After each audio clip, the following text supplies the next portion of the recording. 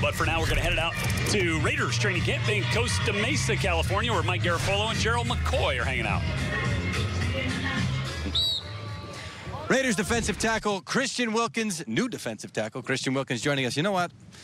When you're in the presence of defensive tackle greatness, you just get out of the way. Go ahead, Gerald. Go ahead, go for it.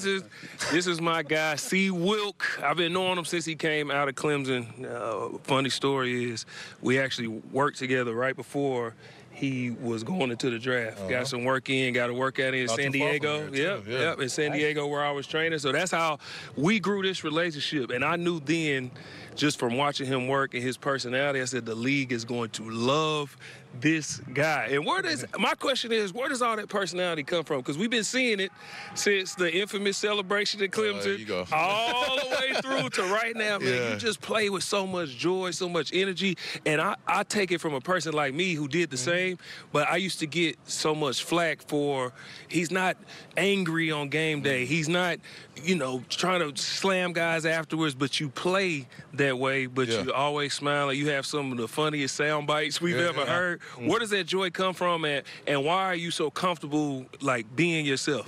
First of all, appreciate you guys having me. And you hit it on it already, Gerald. I just want to give you your flowers early before I even answer I appreciate it, one of the best to ever do it. So appreciate it, man. Thank you for all you've done for the game and moving it forward.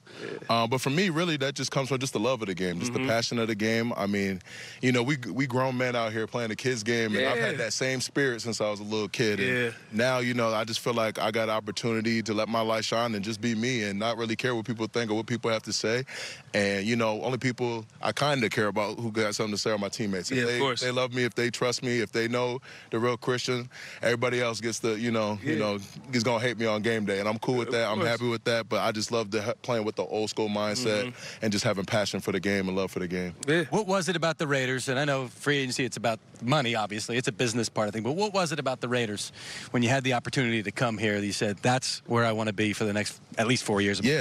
Really just seeing what they've built and what they've been able to do and just the culture and just everything. It was just a gut feeling decision thing for me, and I just felt like this was the best place for me and just to really, come be a part of what they already built. And we've been able to already, get close as a unit, get close as a D-line, get close as a defense and stuff. So it definitely feels like home already. And I've been, I appreciate the guys, just kind of welcome me in with open arms and, allowing me to just, earn their respect while I've been here. So that's been really cool. And the best thing about having a great defense, a lot of people don't understand, it's not just the practice. It's the camaraderie you build in the room.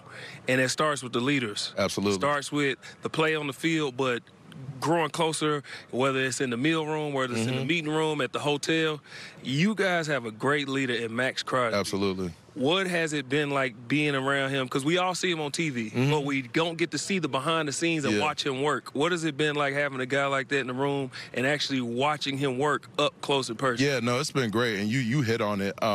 Sometimes, you see guys, are great players on the field on Sundays, but he's about all the right stuff. He comes out here, brings it every day on the field, the way he, treats his body, what he eats, what he doesn't eat. Like, he's about all the right stuff. And, me and him definitely see eye to eye on that stuff because we try, we're almost competitive about it now, too, because we got the same mindset and we're locked in on a lot of the same things. So it's just fun, just like having natural competition with each other. But he definitely does a good job leading the unit and just literally leading the team, man. I've really never seen nothing like it, especially from a defensive end at that. You know what I mean? So that's just been cool to just be around. And, Max is just a guy who loves the game and just loves everything about ball and feels like he's born to do it, and he just exudes it every day. So it's cool to be around. It's so rare in this league to have a head coach.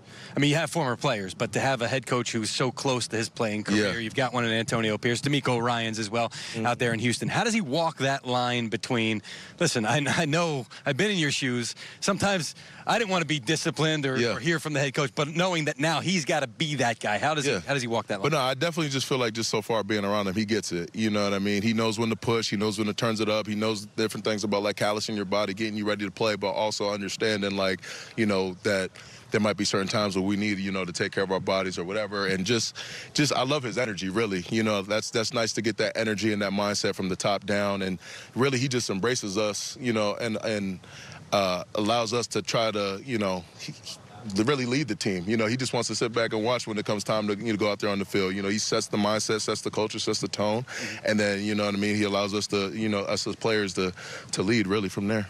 you guys have the champs in your division, and I'm sure they didn't need any added motivation. Yeah. There was a video that came out where there was a Patrick Mahomes jersey on a Kermit the Frog doll. Do you guys know or feel any sense of urgency now? Like, okay, it is what it is. I know how a player is going to answer because I know how I would answer. It is what it is, man. It's another Sunday. We got to go play regardless of what happens. But do you guys have a different sense of urgency knowing when that week comes up that they might have a little added motivation, or he might be like, I remember what y'all did. Do you care? Does it matter? Or is it, hey, it is what it is. It's football. Yeah, really just as far as that go, we just move past that as a team and not really focus on that instance and whatnot.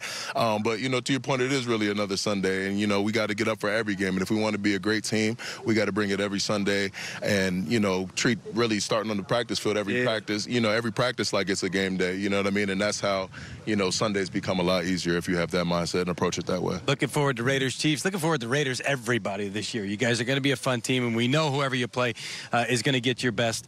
We know we're going to get your best. Absolutely. And we better get some every week. We better get the best of the mic'd up this year. You're wearing a wire. Give you a gym. We're going to give you something. I want to hear it, and I want to see the towel. Go get those towels. Oh yeah, absolutely. Don't be telling everybody my secret, man. I don't know why people always like to, you know what I'm saying? I always have something, but I know you take it. You ever keep it? You ever go, I'm keeping this one. Not really.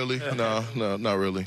Maybe grab one this year and put it in your trophy rack. The thing I love is that it's genuine. Yeah. It's not whether he's mic'd up or not mic'd up. That's who he is. And that's what I love. He's really him. Yeah, now, having sat with him for a couple of minutes, I can agree with that. Sir. Christian Wilkins, thank you very much. Wish you all the best this season. Appreciate you guys. Thanks for having me.